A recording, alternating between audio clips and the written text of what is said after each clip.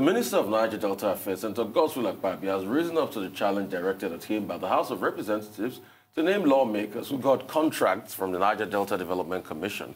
According to a report by Arise News sister outfit, this day newspaper, the minister in the document attached his response to the threat by the lower house of the National Assembly to sue him over allegations that the federal lawmakers were major contractors of the NDDC, listed 4 senators receiving 74 contracts from the commission between 2017 till date. The minister also accused chairman of the House Committee on NDDC, Olubunmi Tunjiojo, for inserting 19 contracts worth 9 billion naira into the 2019 NDDC budget.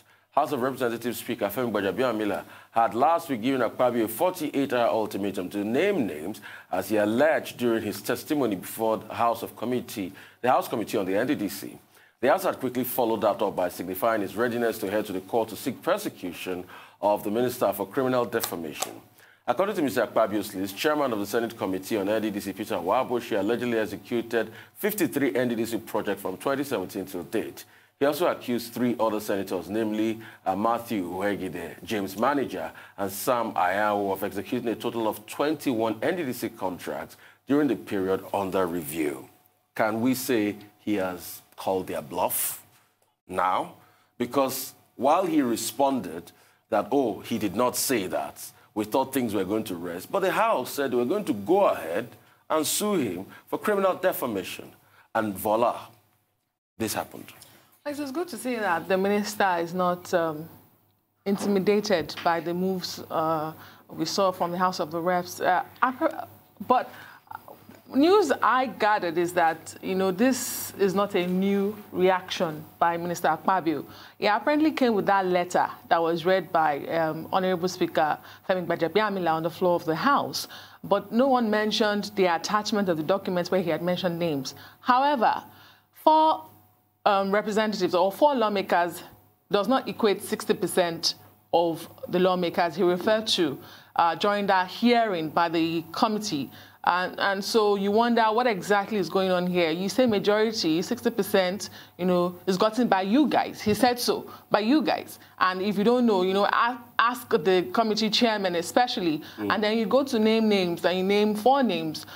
In mathematics, 4 doesn't equate to 60% anywhere. No, the minister has made it very clear in his subsequent responses that he never said 60% in relation to contracts. He said 60% in relation to medical issues, the percentage of NDDC engagement in relation to other issues. And he was saying that, look, NDDC also attends to a lot of medical issues, and that in the context of COVID-19, most of the projects they have handled have been about 60% medical. That was a clarification he offered. Okay. But he did tell in the video that has gone viral, he told the committee that, look, many of your members are beneficiaries. He didn't, to be fair, put a percentage to that. However, I think it's very interesting that, what has come to light is now before the public. Because as at last week, when Femi Gbajabiamila, the Honorable Speaker of the House of Representatives, said that he had received communication from Senator Akpabio recanting and retracting, many people were disappointed. They thought that the way, that letter came across was an act of cowardice. Because we had said on this program also that, look, the only defense that is available to the minister was the defense of truth. And when we were told that he recanted, many people were disappointed. And it's good to see him now. Last week I said, oh, he practically switched off the mic on the basis of the information that we had. But now we can see that he has switched on the mic, and that the letter that is sent to the Honorable Speaker of the House of Reps had an attachment. But Speaker Gbajabiamila would seem to have chosen not to go to go beyond the covering letter. Why didn't he read the attachment in the first place? Is that a lack of transparency? Well, it's a cover-up, and it raises issues of trust. If we cannot trust our representatives, if you cannot trust the Speaker of the House of Representatives to speak truth to power and to be honest with Nigerians, then there is a problem there. And I hope that Honorable Femi Gbajabiamila would I think they are on recess now till September. But the fact that he's on recess does not mean that he cannot offer clarifications. I think he owes Nigerians an explanation as to why he will cover up something as important as that.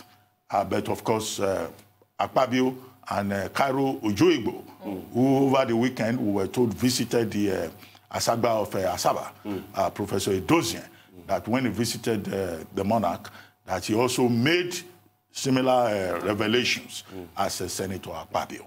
Now, that's one leg of it, and we hope we will hear from Honorable Femi Gbajabiamila. The second leg of it is that, look, these senators and members of the House of Reps who have been called out, some of them have responded, one or two of them.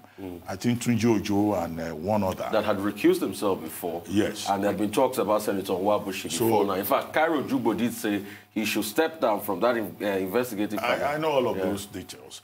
You know, they've said Akpabio is confused. Akpabio doesn't know what he's talking about. No, they cannot say that. Because they've now been put in the dock by Senator Akpabio and Cairo Ojubo's revelations. Now, at issue here is a conflict of interest, an abuse of privilege. As lawmakers, they are not expected to use their positions either to pad the budget, as has been alleged, or to put contracts, projects into the project, and to for them to come and claim that, well, go and check with the CAC, the Corporate Affairs Commission, you can't trace it to us. I mean, people are not stupid. People know that you can use proxies. So if it can be established, really, that they are guilty of abuse of privilege and conflict of interest, using their positions to unlawfully enrich themselves, then there will be an issue. One man, 74 contracts. Yeah. 3 persons, 21 contracts. Yeah. I mean, in an interventionist agency that is supposed to serve the people of the Niger Delta, it looks dirty, it looks ugly, and the person that they have all served very badly is President Muhammadu Buhari, because these are all APC members. And one had expected that, during the campaigns, 2015, 2019, that they were going to buy into the vision of the president. I think the president should take a special interest in this matter. All right, we'll take a short break now. When we return, we'll have the trio of Rotus, Michael, and Aaron to give us updates on Africa and global business and COVID-19. Stay with us.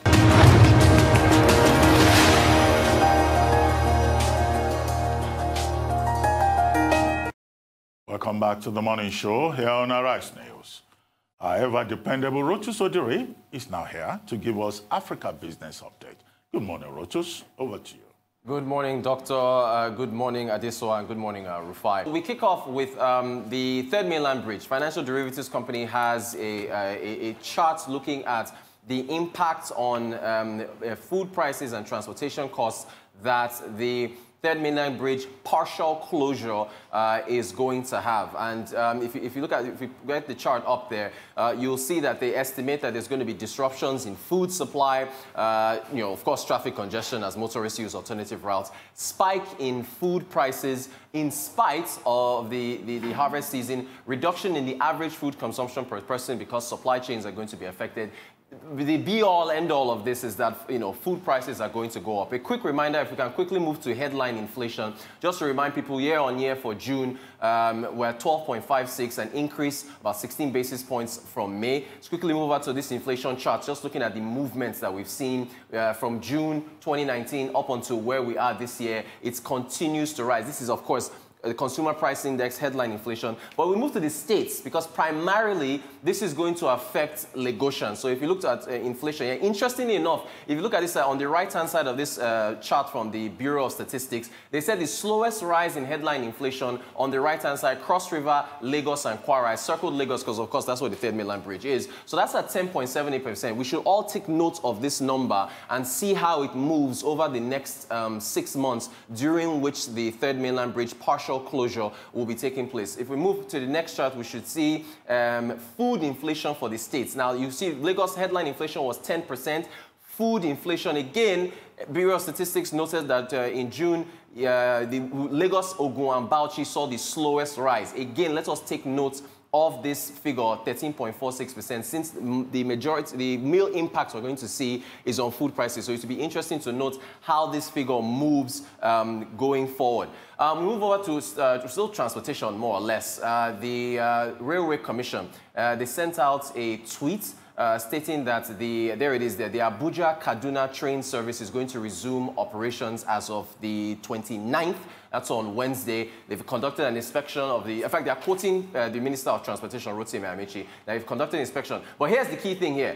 In the month pre-COVID, we got about 120 million in revenue. If we run at this, he's talking about half capacity, we'll realize 60 million naira. It means that we need another 60 million to complete the running costs. Because, of course, because of social distancing, a number of transportation services from buses to trains had to be reduced in terms of capacity. The Minister of Transportation is admitting here that prices will have to go up to make up for the difference between half capacity for the trains and full. I think he also, if we look at his next quote here, he now talks about the increase in prices and what we're going to see for the Abuja-Kaduna rail. I believe he said business class is looking at, first class is looking at about 6,000 naira, business class about 5,000, economy class about 3,000 naira. So we're seeing those price increases. And funny enough, yeah, okay, here we go. So it is therefore above reason that the rates have been increased as follows. First class 6,000, business class 5,000, economy class 3,000. Interesting enough, I wanted to see what the current prices were, but if you go to the NRC's website, it only shows you Lagos fares from Lagos to other destinations. So I wanted to see what the price percentage increase was,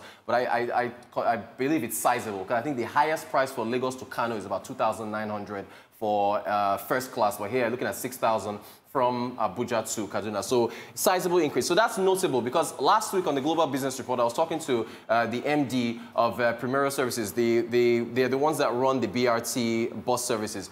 When the Lagos State government, yes, there he is, Mr. Fola Tinubu, Managing Director of Primero Transport Services, along the line, he was talking about justifying the increase in bus fare because of not only the reduced capacity, but the general impact of COVID-19 and what it has had on the transportation sector. Him and I were going back and forth. What I was telling him, look, with this bus fare increase, you know, it's going to squeeze consumer disposable income. He said, hey, we have costs, and those costs have to be met. So it is those same costs and also the revenue lines that Minister of Transportation, Rotimi Amici, is referring to for trains. What about aviation? You know, you're going to have to see what happens with regards to price increase for the aviation sector. So when you break all this down and you think about how much downfall bus fare has increased by for the everyday man and woman, this is across the board. Trains, buses, flights and everything else. It's something that we're seeing become very, very apparent here.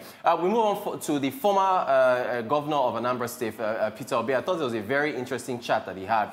He was talking about regretting not investing in Zoom. There it is. I was telling someone a few days ago, 2015, I met some people where I had gone to do a program in the US, and they told me about the Zoom business that just started. As of that time, it cost less than 30 cents to invest in Zoom, the video conferencing network, if I wanted to do so. He then talks about how he didn't believe that it was going to work. He said they were telling me about a business proposal, and I said this will never happen, where we would be in our houses and be doing meetings. It would take some time. Here I am now in the house for 4 months, only to do meetings, do the same thing. And if he had, just did a simple calculation, if he had bought Zoom, 1,000 shares of Zoom, at 30 cents in 2015, he would have spent $300. Zoom now is at $264 a share. That's what they closed at on Friday. His $300 investment would be worth $264,000 today. So, of course, there was no way he would have known back in 2015 when he went for a program. Somebody just went to him and was asking for a private placement in Zoom. You just never know. And Zoom went public just last year. So I thought that was a very interesting comment there from Peter Obi, who is he's a capital market man, always talking about investments. Finally, insurance. We've got 4 new players that are coming into the insurance market. NICOM, the regulator, confirmed the receipt of the applications. This is Hares Insurance Limited, of course. That's for general insurance. Is of course run by Hares Holdings, which is billionaire Lumelu's company. They're going into insurance. Also, Stanbic IBTC Insurance Limited. They're coming on board. These are the names of the companies when they actually do, are vetted and allowed to come in. These are the names. So they aren't doing business yet. This is what the names are going to be. It's going to be Stanbic IBTC Insurance Limited and then Hares Life Assurance Limited. So they've got general insurance, they've got life assurance. And then Enterprise Life Assurance Company, that Nigeria Limited, they're actually Ghanaian. Enterprise Life Assurance is a Ghanaian firm. So once again, for our viewers, the names you are seeing are going to be the names of the insurance firms when they eventually come in. Insurance penetration in Nigeria is low, between 1% and 3%. We want more players, but large players coming in who can underwrite protection for, especially life vehicles and so on and so forth. So it's a good thing to see more players coming into the space for insurance. And that's our African business update. Rotus, quickly on two issues. One, the Abuja-Kaduna rail line. We just hope that, the target will not just be about balancing earnings, revenue, profit, and that as the minister has promised us that necessary protocols and guidelines in the context of COVID-19 will be observed. The minister has said so. We expect to see that happen. But with regard to the Third Mainland Bridge, there have been stories. I've also had personal experience. It does look to me that both the Lagos State government and the federal government, they are not ready before announcing a partial closure of that bridge. Yesterday was nightmarish for people coming from the mainland part of Lagos to the island, and that was on a Sunday. Now, the Ikorodu Road end of it by Costain Ipmori was shut down because there was construction work going on there. And that shut down people, frustrated movement for hours on end. And then also Kata Bridge, which is the other alternative route, was not available. There was also heavy traffic there. Now, if that happened on Sunday, imagine what will happen during the weekday. And I just concluded that these guys were not ready. So don't announce what you have not prepared for. The 250 road safety officials that they promised us, we didn't see them. The 600 last mile officials that they promised were not there. The inconvenience that they said they will minimize. In fact, they aggravated the pain of the people of Lagos. So I hope that they will address this quickly. If they are not ready, let them suspend what they are proposing. When they are ready, they can go back to it. Okay. Great point. Well said there, Dr. Abati. So, all right, we'll move on to business update. That's World Business Update with Mr. Michael Wilson, joins us from London this morning. Good morning, Michael. Morning. It's very nice to hear of another capital city with the kind of traffic problems that London has as well. It's quite extraordinary, isn't it, that the local authorities never actually act in concert with each other. But there we are. OK, so China first. A modest recovery in Chinese shares there, but obviously gains capped with the usual tensions between the United States and China. Japanese shares dropped due to worries about those worsening ties between China and the United States, exporters taking a bit of a hit because the yen is slightly firmer. Got some breaking news at the moment. I know that your COVID-19 roundup will probably carry it, but countries around Asia are confronting a second wave of coronavirus infections and are clamping down again to try to contain the disease. Australia is recording a record daily rise in cases, and Vietnam has locked down the city of Da Nang. So let's have a look and see what's carrying over into the week. As we last week, we were promised a lot, really, weren't we, with the fiscal plan for the pandemic recovery in the EU. But as we said at the time, the reality is it's all right saying things, but how you actually disperse the money and where that money is actually going to go is the key to it. And this was a classic case of selling the news, actually, rather than anything that actually happened. So with and that really carried through to the US markets too, actually, that feeling of what on earth is going on. So here at markets, we think will have a mildly positive start, but they will be looking at that continual promise of the $1 trillion, this new package, which needs to be voted. Will it be $1 trillion? Will it be more? Will it be less? We just don't know. But that's what we're waiting for as far as the United States are concerned. And as a result of that, US futures are a bit up this morning. We've also seen the US dollar, hitting its lowest level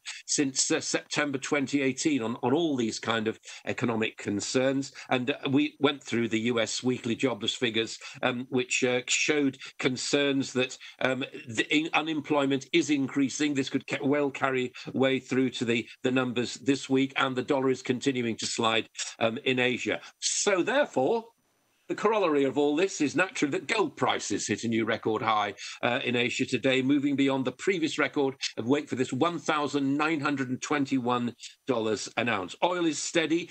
Keep an eye on the corn markets. That's my view from the commodity markets this morning. China's harvest apparently is not doing well, so you may see a rise in that. Now, The other thing that we got last week, as far as the UK and Europe's concerned, is quite a rebound, an unexpected rebound, I think, in the economies of France, Germany, and the UK, with improvements both in manufacturing and services. And there is a thought, I'll just throw it on the table. I don't know yet because we just don't know. But there's a thought that these economies may outperform that of the United States.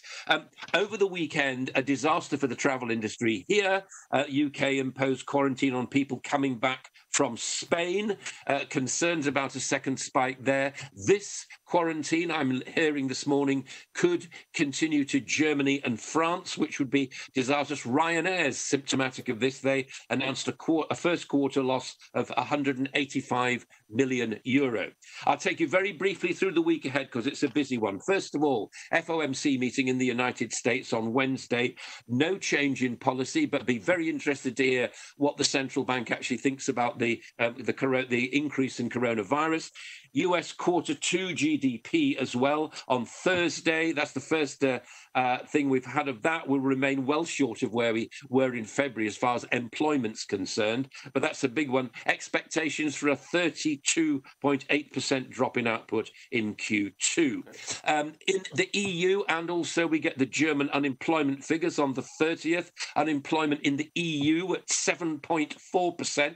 I have to say it's a surprisingly small rise given the problems we've had, and we get EU quarter 2 GDP on Friday. I'm always pretty skeptical about these GDP figures because they usually just a first look at what's gone on, and you have to question the detail of them and where they've actually got these figures from.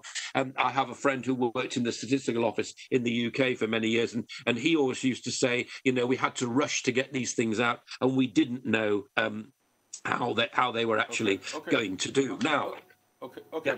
Michael, real quickly, I want to talk about the corn market. Very important, because I was talking to a farmer yesterday, and they said because of COVID and, you know, borders being shut everywhere, we can't get enough corn into Nigeria. And corn is really very important because they use it in making feed for chicken and the like and animals. And the farmer went ahead to say that it's even affected egg production because the feeds are very expensive now. They can't get enough corn to mix feed and things like that. So what's the corn market now? I just want to know more about that. Well, the only reason I mention it is that I don't know the detail of the corn market, but all I can tell you is as soon as my friends in the commodity market start to see shortages and problem with crops, then that signals to them an increase. And that's certainly, apparently, as far as we can tell, but my friend says that this is actually, my source says this is actually happening in China. So that will increase the price of corn and therefore increase the price of foodstuffs generally, if that answers your question. But it's important to watch these things because you never know the real level until it actually hits the market. But I just would caution it'd be a good thing to watch. Well, could you comment a little bit more about the decision that has been taken with regard to Spain by the United Kingdom? One, there's some contradiction. What the Department for Transport is saying is different from what the Foreign Office is saying. The Department for Transport is saying, look, you quarantine for 14 days if you've been to Spain. The Foreign Office is saying, oh, you can go to Canary Islands and Balearic Island and, you know, just take your decision if the travel is non-essential. And then second, what are the implications for travel insurance, particularly with regard to people who are already in Spain, and then this announcement just caught them by surprise, creating uncertainty and confusion? Right, first of all, the view is that you make your own decision about this, and if you can be quarantined for 14 days when you come back from Spain and that doesn't interrupt your business or your social life, then that's completely down to you. I have to say that I think that people travelling to other countries in these times of uncertainty are really running the risk of that. And the problem is that in this country, they've been dealing with the pandemic with very, very large instruments rather than doing it quite surgically. Hence, the whole of Spain. Travel insurance is something else. I mean, you see the big problem with business interruption insurance. That is going to be a big story. And I think travel insurance also will. I don't think that travel insurance applies if the government says don't travel. But if it's up to you whether you travel or not, then that puts a whole different picture as far as insurance is concerned. But I think we're going to see a lot of claims from people, and I think the travel industry itself is now teetering on the edge of just not existing as far as some companies are concerned. That's what the travel companies are saying right now. And as I said earlier in my report, we're also apparently now looking at Germany and France. So it is a very, very confusing picture. My view, for what it's worth, is put a mask on and stay at home and be careful. We do have, and I was talking again to a quite a distinguished medical commentator over the weekend, and he said, you know, there are some reasons for optimism about this. I mean, people are vaccine trials. We know about that. We've talked about that before. That's going to herd immunity. Is growing, apparently. Hand washing and hygiene measures are also growing, and more protective equipment is around at the moment. And we do finally know a little bit more about COVID-19 and how to treat. We talked about dexamethasone, didn't we, a couple of weeks ago, which doesn't stop. It's not a vaccine, but it protects people who are actually suffering. So there are some bright spots in all this, but you're absolutely right. The implementation of this advice is very clumsy and not very expert. Thank you so much, Michael. I mean, I listened to a government official this morning grant an interview on another network saying she has taken her break, but it will be within London. She's not going anywhere. Thank you. Great to see you, Michael. And for COVID-19 updates all over the world, Aaron Akarejala joins us. Good to see you, Aaron. Good morning. Good morning to you, Adesuwa. Good morning to you, Doctor. Good morning to you, Rufai. Good morning, Aaron. All right, Doctor, let's get straight into it. You don't have poems for Adesuwa. Don't want to. You know where our allegiance lies. You know where our allegiance lies. No pressure, Aaron. No pressure. Oh, allegiance. All right, get straight into it. Your allegiance is lying to Tundu's sovereignty, right? Now, looking at Africa, let's start it off from Africa. We have a lot to actually cover on the continent of Africa. Looking at Africa and how coronavirus has been ravaging Africa is quite devastating, understanding that we have seen the huge rise. Initially, we were talking about the fact that African countries in Africa were handling COVID-19 very well. But going back to that particular CDC, Africa CDC's graph there, you can actually see that over 844,522 of patients have actually gone down with COVID-19, with 17,682 deaths. Now, Southern Africa has taken a cake in this. A lot of numbers are coming from that particular region. Of course, South Africa, you can actually see there. South Africa right now, they're the 5th most infected country in the world, by far the highest in Africa. Over 445,433 in South Africa and rising, followed by Egypt, then Nigeria. We can see that Nigeria has also crossed that particular green mark. Now, talking about Nigeria, let's get into Nigeria and try to break it down. Unfortunately, we've seen things also rise in Nigeria, which is kind of fearful. Moving on to the next slide from Nigeria, we find out that you can see that the breakdown for Nigeria recently, the new cases right now, we have over 40,000. We know that Lagos State is still accounting. This was for yesterday alone. Lagos State is still accounting for a chunk of what we are getting to see still being the epicenter of COVID-19 in Nigeria. New cases, 555. And the worrying fact is that just 262,579 tests have been conducted in Nigeria, which is very worrying. Understanding that the government made a pledge that at some point by 28, which will be tomorrow, they would have tested 2 million people. And as you see it right now, just over 22% of that 2 million have been tested. So we're not even sure, because there are still talks about underreporting when it comes to COVID-19 in Nigeria. And even the Commissioner of Health, Aki Abayomi, even spoke last week and said that with Lagos accounting for well over, if we move on to the next slide, we get to see the breakdown. With Lagos accounting for well over 13,000, going to 14,000, we are seeing the rise in the graph at a certain level, with Lagos accounting for over 14,000. That means based on some graphs and based on some permutation, it is well over 140,000. We know that quite a lot of asymptomatic people are walking around in Lagos. That is why the insistence of wearing any kind of face covering, keeping your social distance, and more importantly, ensuring that every kind of hygiene is being adhered to the strictest of points is very important. But we're seeing this thing grow and grow exponentially. It's quite frightening. And as a matter of fact, not only that, it's not just ravaging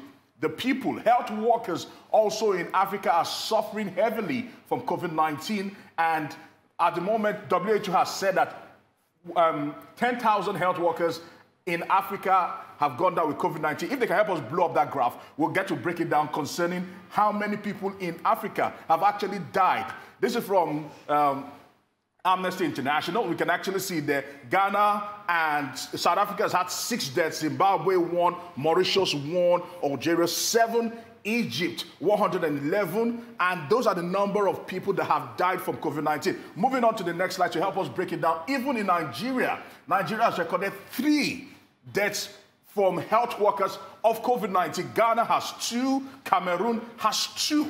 So it's really sad, understanding that the frontline workers who are at more risk of contracting COVID-19 and they are very essential to curbing the spread of this virus are being open and are not being protected. All right, we've spoken about the shortages of PPEs and also remuneration, which is key, that the WHO also said is key because they need to be motivated. They are putting their lives on the line. More importantly, they are putting their families on the line because at some point they would have to return to their families, and if they are down or they're asymptomatic without knowing it and they go to their families, they become spreaders, which is rather unfortunate about what is happening right now in Africa. And we are hoping things get better. We're hoping that the government puts more spotlight on this. We are seeing them subpedal in regards to COVID-19. We are hoping that testing is being ramped up. South Africa is getting close to 3 million testing done. Morocco has got 1.1 million testing done. Nigeria has been pledged to do 2 million testing, and at the moment we've just done over 260,000 testing. And if we are having 40,000, then by the time we do mass testing, like we've seen in South Africa, Morocco, Egypt, then the numbers will even be worse than what we're seeing right now. Indeed, and the government officials have not, they're not shying away from the fact that for every case we have been able to catch, there are many more cases we have left undetected. So you can imagine what those numbers are like. I'm particularly worried about the health workers and the WHO report. When you look at the doctor-patient ratio we had even before COVID-19, and you get to hear that, these numbers of frontline workers, which some people now even describe as our last line of defense, the health workers, it is disturbing to know that, increasing numbers of our doctors and medical professionals are coming out with COVID-19. It's something we need to look at. It's something we need to stop very quickly. I think what we need to emphasize is the need to pay more attention to testing. Yeah. Now, the challenge that we face with testing is not just Nigerian. It's across Africa. And that is why, the position, the received opinion is that, look, in Africa, we probably do not even know the exact figure, from one country to the other. Now, South Africa seems to have the best facility and the best level of commitment to testing. But here in Nigeria, we have improved since March.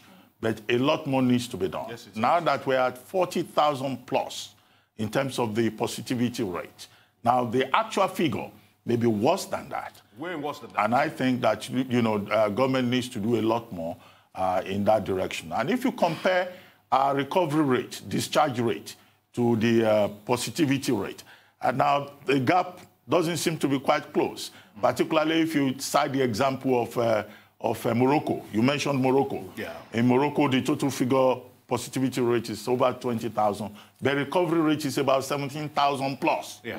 So we also need to do a lot more in terms of treatment. And I've always made the point here that, look, we shouldn't get tired. We shouldn't get fatigued. We are opening up the airports. We are opening up the railways from Wednesday, Abuja to Kaduna route. And we are opening up businesses on a gradual basis.